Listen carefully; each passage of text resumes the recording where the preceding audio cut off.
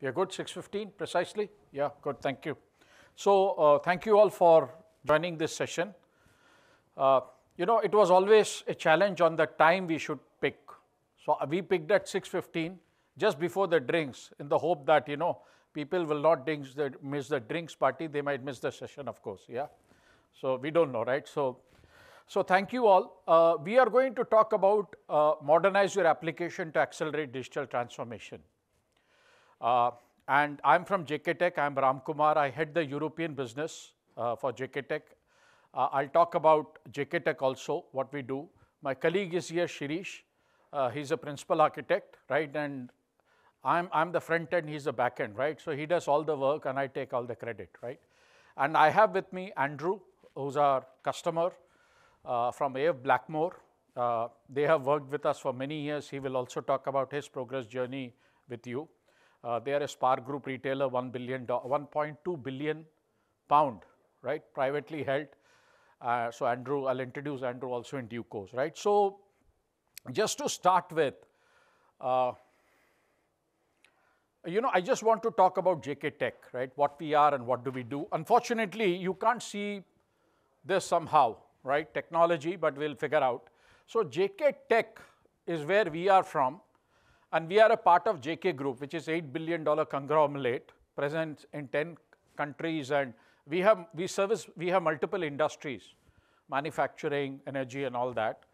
And we have 300 plus employees. But JK Tech is the group company which focuses on IT. And we are a niche company. We have 1,300 plus employees globally. We are present in US, Europe, India, and Sri Lanka. I head the European business for JK Tech, and we are very much industry focused. We service a few industries, right? So insurance, healthcare, retail, CPG, and manufacturing. That are the industries we serve. And we are focused on a few technologies to accelerate digital transformation. We don't do everything. So we are focused on modernization and data transformation, which I'll explain in the next slide. What do we do, right? And what we are doing is we have a framework of digital transformation enabled by data transformation, which I'll explain what does it mean, right, in the subsequent slide. So this is briefly about us. Now, what is digital transformation we are aiming for and what is the end goal, right? So digital transformation, what we mean is to enable data and application transformation to actually make your organization data-driven organization, because it's all about data. So you actually have to modernize to have an end goal, right? So we are talking of two things, to make you a data-driven organization and also a process-efficient organization. That's our vision which we are working for. And two aspects, modernization and automation. Modernization is about, of course, enabling scalability and agility, which we will do through data enablement and cloud transformation. These are the two elements we'll focus on. Automation, I'll explain better in the next slide. It's about process efficiency. We talk through hyperautomation and AI ML, which will, of course, integrate with your data, transform data organization. I'll explain hyperautomation better in the next slide. What is hyperautomation? What is the process efficiency we are talking of? And important is that we are industry focused, industry driven, right? So we will focus on a few industries, because without that industry knowledge, we would not be able to do transformation. It's not about technology, it's about business, right? So I'll explain in the next slide, what do I mean by with an example, right? So this is what we are talking about. Now, what is that digital transformation framework we have? So I spoke about modernization, application modernization. I spoke about modernization, which is about application modernization and data enablement. So application modernization, we are speaking about 4R framework, which is about re-platform, re-host, refactor, and rebuild. That is your application transformation we are talking about. And data transformation, what we mean is ingest. You have to pick up data from various sources within the organization, external sources. You have to pick up that data, ingest, enrich that data, serve your business, both internal and external users, make your data rich so that you can serve your business, at least make it prescriptive. Then you have to go into predictive. So you would be able to predict based on past your experience what is going to be the future, right? That is what is data transformation and making your organization data driven. And automation. So this term, I don't want to confuse hyperautomation, but I'll give you a perspective, right? Because people are bringing in multiple terms, but I just want to make life simple. Hyperautomation, as per Gartner, is about bringing in various components to do end-to-end business process transformation. So it is about process. You bring in various components. You don't have to bring everything, right? But certain components you will bring: process, RPA, workforce, low-code, no-code, AI/ML, and certain elements to do end-to-end business process transformation. As per Gartner, for 2021 and beyond, this is one of the top 10 technology trends. And this will exist peacefully with your infrastructure, already present infrastructure. If you have a Progress landscape, SAP landscape, it will exist peacefully. I'll just give you an example of what is hyperautomation. So for retail customers, retail and CPG, right, people like Andrew, customer return impacts 4% of your bottom line. We all return, right? My wife buys a lot of things and she asks me to return because she's slightly embarrassed that she has bought so much stuff, and they will ask question, why are you returning? So she says, you go and return it, right? So I know, right? So it impacts 4% of bottom line. So how do I look at that customer return process, end-to-end process? And if it is 15 days, can I bring it to 7 days? That is hyperautomation, transformation of a business process from an end-to-end perspective. You bring in, so what you have to do, you have to bring in process, you have to figure out your process. Today it's 15 days, end-to-end process. You have to maybe put bots someplace, RPA, right? People talk about automation as RPA. No, RPA is just one element of one process you can do through RPA. Then you bring in, your workflow. So for example, I know this process is taking maximum time. So a customer returns, I have to first check whether he has actually is within the stipulated parameter. So that process, I'm sending an email, there is a workflow, somebody has to approve, I'll automate it, right? And then AI/ML, because I will recommend the customer, if let's say the stock is not there, he wants a new product, like Amazon, we recommend, right? This is the new product you can get. So I'll leverage AI/ML. Then I have to integrate this entire process. So I need integration to integrate with the backend, with the shipment, all that, right? So that is hyperautomation. And we are talking about building some end-to-end processes around some of the verticals which I discussed, like retail, insurance, manufacturing. Some business process, we will work with the customer to explore hyperautomation, right, from an end-to-end perspective. Now, the core system does not matter. You could be an Oracle shop, but I will be able to do these things for you.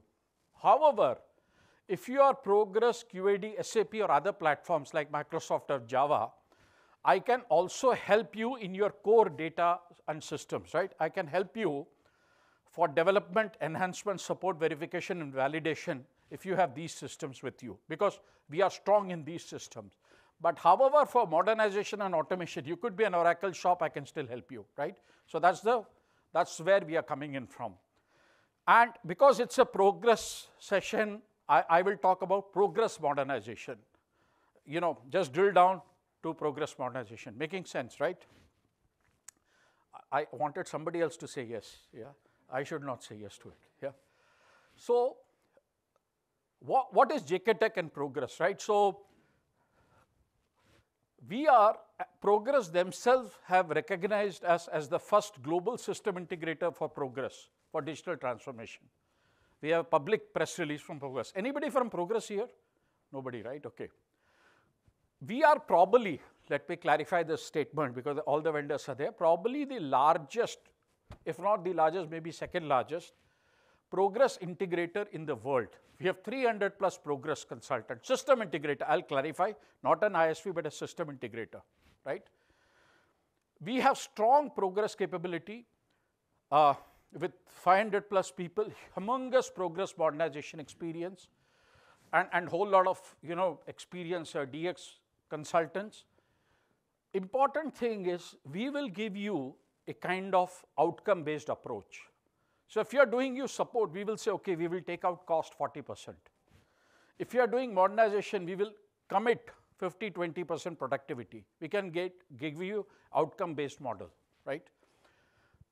Of course, all these are there. We have strong, all that, this is covered, right? So just to give you a perspective, if you are a progress shop, you need to talk to JK Tech, right? If you are a football fan, you need to know Pele. That's how it is, right? Kind of, yeah. But a lot of people might not know Pele, but that's a separate issue, right? So I want to introduce Andrew now.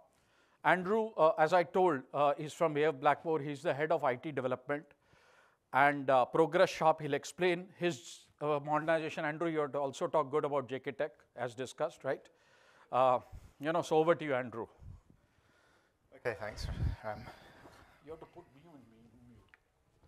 So yeah, I'm Andrew Jones, head of IT of AF Blakemore, and we're a food wholesaler supplying about 1,500 stores, which are spa stores. They could be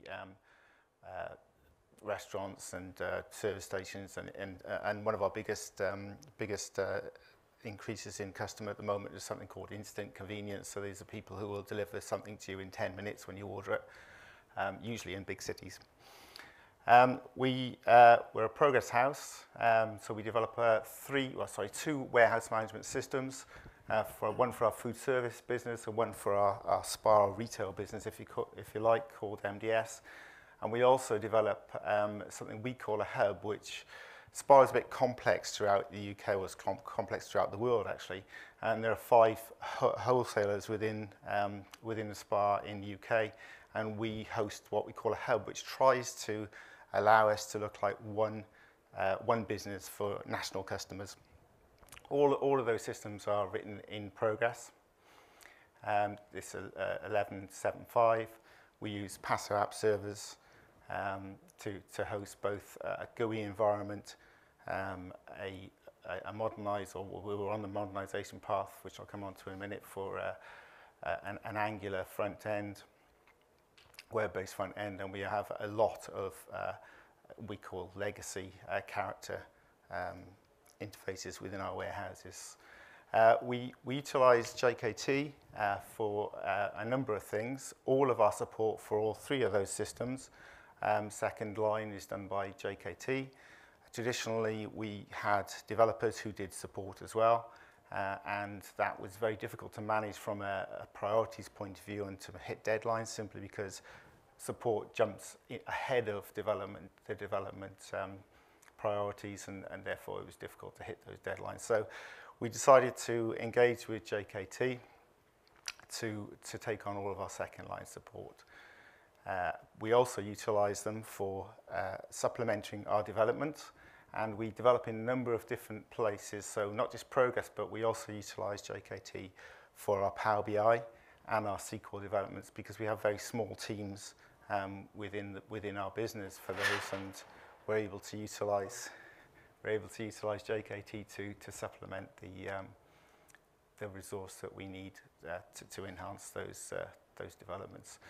We traditionally used to try and build everything ourselves in-house, and over the years we've realized that we simply aren't a big enough team to be able to do that. I mean, our focus as a business is on food wholesaling. We're not an IT company, and therefore our division, the IT group, is relatively small within the business, because the commercial parts of the business, trading, procurement, and sales, is our focus really.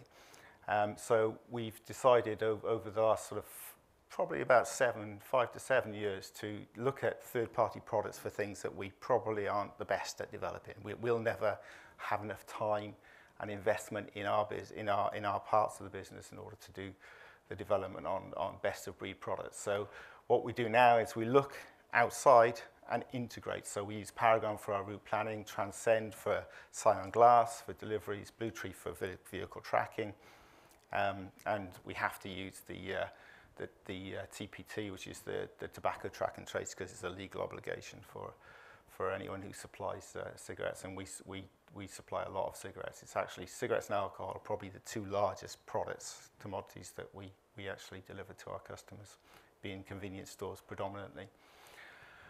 So we utilize all of those things, usually via APIs these days. So we're using REST. And we're on a modernization path at the moment where we're enabling our warehouse management systems to have an API backend, if you like, using the Pato app server to develop our Angular front end. So we originally started this because we were getting certainly at busy times in the business, which is just before, sort of 2 months before Easter and around about the same time before Christmas, because we're working way ahead of the actual events themselves. We were finding that we were struggling with resource as far as systems are concerned, and also as far as sessions were concerned. We were hitting the maximum number of sessions regularly, and we decided that we were going to go down a Pato route in order to share agents and therefore only talk to the database for the user and connect to the database when we needed to, as opposed to just logging in. And some people would log in and then maybe walk away for a couple of hours and come back later, and they'd be taking the sessions on the system. So it's one of the reasons why we wanted to go to modernization, and also because personally I was fed up of new people coming into the business, especially younger people, considering our system to be legacy. It's very, very feature rich. It's fit for purpose, but it does look like it was written in the 90s, which a lot of it was. So we wanted to go to a web front end. We need to support lots of different devices these days, specifically because a lot of the devices that are in the warehouses traditionally were Windows CE, Windows Mobile products, and that's no longer supported. It doesn't exist anymore. And they're all being replaced by Android. And we don't want to really terminal emulate for those devices, so we want to use the native browser on them. So it's another reason to move into the modernization arena. So we've started that path. We're writing our APIs. We made them as generic as we can in order to speed up the process of deployment of particular parts of the business. So we've actually written APIs that we can just give a table name and it will return the entire table. And then the front end guys who've got a lot more time than the back end guys to develop can then sift through that data and expose it to the users. And we're utilizing JKT a lot for this because they have experience in writing APIs, and we're just new to it, if you like. So we're very involved in the architecture.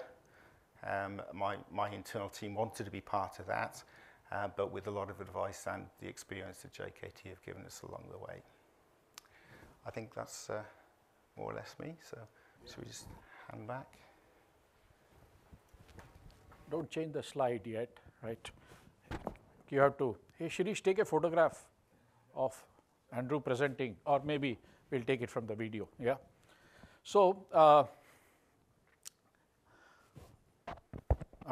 so basically, Andrew's boss, Robert, who's the CIO of AFB, is meeting my boss today, right, in London, in Leicester.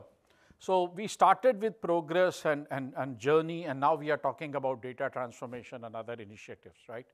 So, you know, as I had explained, you modernize for a reason, right? And that's what we are talking about. How do you modernize to actually make yourself a data-driven organization? Next slide, right? So what are the consideration of modernization, right? Business consideration. So I don't have to go through this, we are all aware, but what I see is that UX experience and time to market are the most critical, right?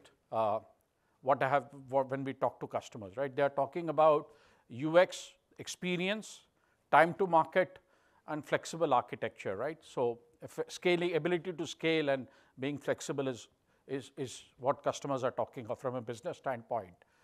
And from a business consideration perspective, again, you know, you have to overcome your legacy barriers. Everybody talks about cloud, but it's always about the right cloud strategy. What should be on-prem, what should go to cloud, how do you integrate across, right? Stability and performance, I don't have to speak. And TCO, right? It's so obvious, total cost of ownership. We didn't bother to put it, but that's also important, right? So these are the tech considerations, right? Business considerations for modernization. Also, what are the technology considerations? Of course, I don't have to go through everything, but a lot of customers are talking about N-tier architecture and microservices, very critical. Private, cloud, what cloud journey I should do, whether I can go to cloud at all or not. I've already spoken a lot about data, right? So how do you actually make yourself a data-driven organization, right? If you're doing modernization just for the sake of it without being, considering data, it's not true modernization. And secondly, CI/CD is critical. So I have a customer in the UK, a tech company. They do 400 releases a week, right? And you can meet me offline. I'll tell them who they are. But yeah, so that's what we are talking about, right? So how do you actually, modernize in real sense, And the 4R framework, if you look at from a progress standpoint, right? Customers are in various journey. And it's not necessary that if you're in one journey, it's not a cyclic thing. It is all dependent on a lot of factors which we spoke about. So it could just be a platform or a version upgrade. You're stuck with the older version. You want to go to the latest version. I have a customer in UK. They are on the oldest version of Windows platform, right, which sits on top of Progress. They are struggling with the OS upgrade. They have some challenges. They're not able to upgrade it, right? So it just could be a version upgrade from a OS and a platform level. The second is rehost, lift and shift. You actually, either you move the front end to cloud or your, business logic to cloud or both, or, hybrid model. That's critical. And the third is, you are doing actual transformation, right? You are actually looking at your new front end and a new business logic where you actually do refactor. So you're going into N-tier, you're optimizing business logic, making it DevOps cloud enablement. That is actually the refactor. And the fourth is, of course, a lot of customers want to move out of Progress, right? So Progress modernization is also about helping customers who want to move out of Progress, right? There is also a journey involved. So you might go to Progress to, other open systems. You would have a web and mobile, micro front end, N-tier architecture. And earlier it was fragmented apps. So you were, content management, business application, secure, they were all separate. But today you can, you can have one platform and various functions, right? So that is the, 4R framework for modernization that we bring on table. Look, I spoke about accelerators, right? So this is just an example of a test automation framework we have. In a Progress journey, what we have realized, if you are doing any of those four, which I explained, 30% of time could just go to testing in a journey, right? If you have 1 year, plan, 3 months could go in testing. So testing takes 33% of your time, approximately, right? 25 to 30. And we have a framework for test automation, which would automate your test process to a great extent, and you would get 33% productivity gain. And it is easy to deploy, right? It's tool agnostic, platform agnostic. It has already pre-built workflows, and it requires very little coding, right? Just to give you an example of some of the accelerators that we have, right? And we are, of course, talking to Andrew about that, right? And I don't want to go into details of the case studies, but each of the customers, Andrew has spoken, so we have not put, so we have worked with large customers in multiple phases, right? Whether it's replatforming, refactoring, rebuilt, right? We have worked with customers. And the perspective we do ask customers is how many lines of code you have. And if you have less than 1 million lines of code, it is not an interesting case for us. So we work with customers who have more than 1 million lines of code. So if you have more complex, we will like it more, right? Otherwise, you understand, right? So maybe you're better off working with other partners because that's the complexity we want to work with, right? And this is important also. What is the engagement life cycle or framework we have? So there is a framework. So most important is this discover, assess, and strategize phase. And we bring in people like Shirish, right, who's a principal architect. And Shirish, just would you want to talk through this? Because I just want him to give a perspective. Thank you, Ram. Thank you, Andrew, for your support. Let me summarize what our Ram has presented, and then we'll go into this presentation, because this will be more of technical front we will go into. So first we have gone through what is JKTech. We are 8 billion and 300,000 employees with us, and we have focused to that particular domains, all those things. Then we have gone through why modernization is required, right? Why modernization is required? Before doing some, is that something giving advantage to us? Yes. Then we talked about what considerations we need to look into, like cloud, DevOps, and replatforming, moving from OpenEdge older version to the newer version. Is that really giving advantage to us? That's what we need to consider, right? Once we have got all the clarity on that, then we will see how we are going to, how as a JKTech, we are going to bring you into the latest modernization. Okay? So our discovery and engagement lifecycle is majorly for accelerating the modernization. Okay? In this we have various stages involved. Majorly discovery, assessment, strategize, and then the delivery phase. Okay? In this, when we go through this discovery, assessment, and strategize, we majorly focus on business objectives, what really business requires, and then process complexities. How much complexity does involve in your application? And then we laid the map, your technology landscape, all your technical aspects, third parties, whatever it could be, your SOAP services, and whatever links to the third parties, everything we will give a map to you. And with this will be taking almost every phase we have the same objectives, because we are very well focused on that objectives. And this span will be for 6 to 12 weeks. Okay? And why 6 to 12 weeks is your application is a big size, it could be, or a complexities involved in that application, right? So this will take almost 6 to 12 weeks based on your existing application. Okay? Ultimately, we will give you what is the ROI you are getting from this, so that you can take a decision. Okay?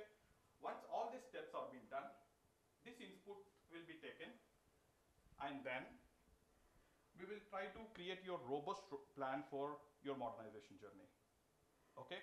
Because we got all your landscape, your architecture, your all complexities involved, maybe DLLs, while moving 64-bit, if you want to move to 64-bit DLL, that could be a big task. So based on your inputs and your objectives, we will create a robust plan for you. Okay? Once the plan is placed, then we will based on your plan, we'll create a design for you. It could be architecture, or it could be some modification in the code, and some DLLs are being, it being absolute.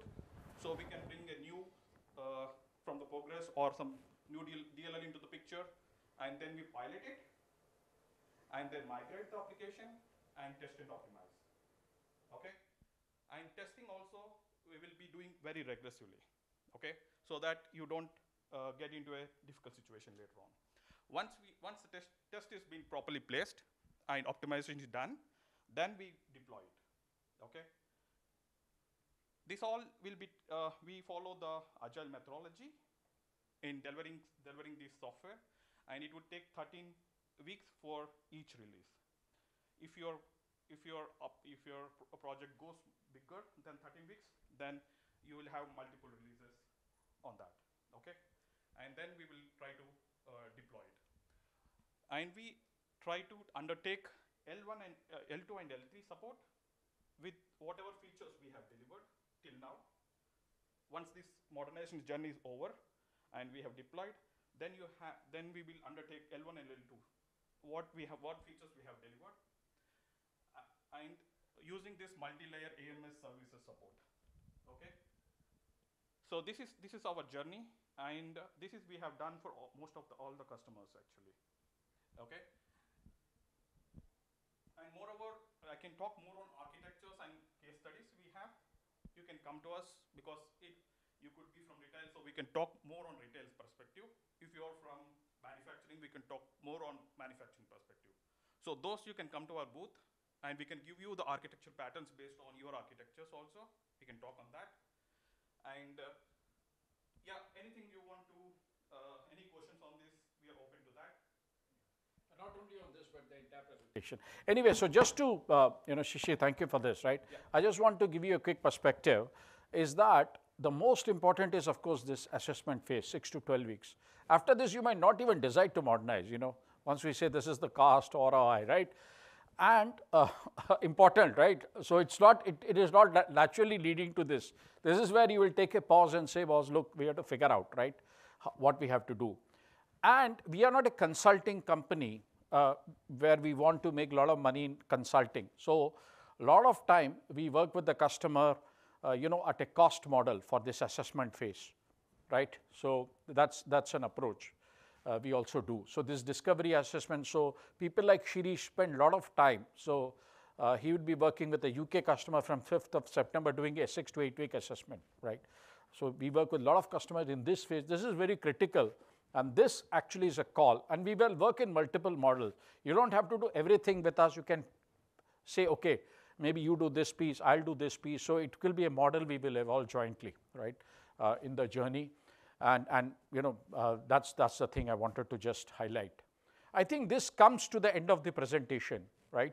We had some other few slides also, like our, scenarios, architecture patterns and all that. But I think like Shirish discussed, it would be good if you can come to the booth, we can spend more time, right? Rather than going into too much details. Based on your parameter, we can spend time with you. So with this, we leave the floor open to question. Anybody has any questions online also? How will we capture online questions if anything comes through?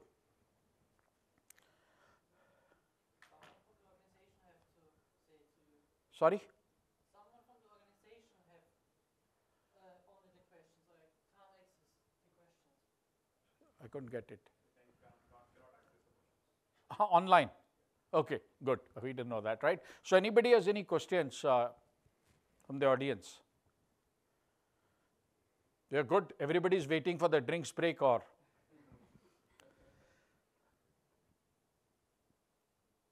No? I should have said each question you'll win a prize. Yeah, but we are available. I think thank you for the time. And look, people who have participated in this session and also who came to our booth, give us the visiting card. Tomorrow we will be doing a lucky draw and announcing a prize, right? So we will tell you the time slot and maybe we'll come. Is anybody going to today who's here? Everybody is here tomorrow, right? Yeah. So one of you will get this Apple Watch. Yeah, this one. So we'll do a lucky draw and let you know. Okay. Thank you. Thank you again. And we have finished on time. So this is time to market, right? You do it faster. Thank you.